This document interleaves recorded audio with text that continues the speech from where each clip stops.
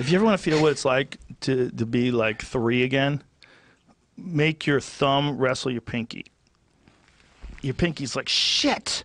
You have no power in your pinky. Cool. Your pinky's so weak. That's what it's like to be like a 3-year-old straining against your older brother. Get off me.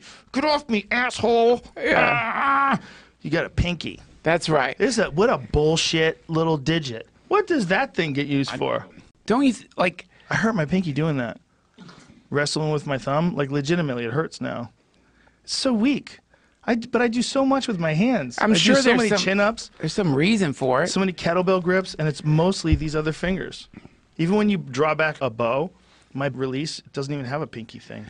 I draw back with these fingers. This bitch ass just hangs around for the ride. You're so mean to your pinky.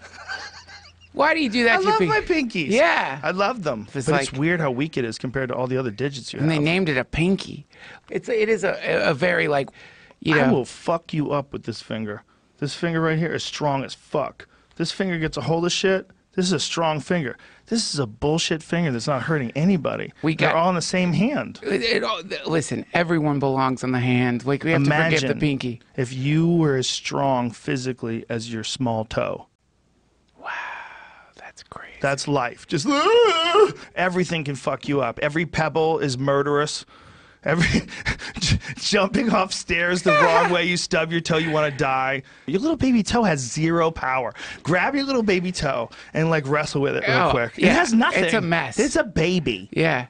Babies are stronger than your baby toe. Yeah. Well, look. It's a bitch ass little limb. That's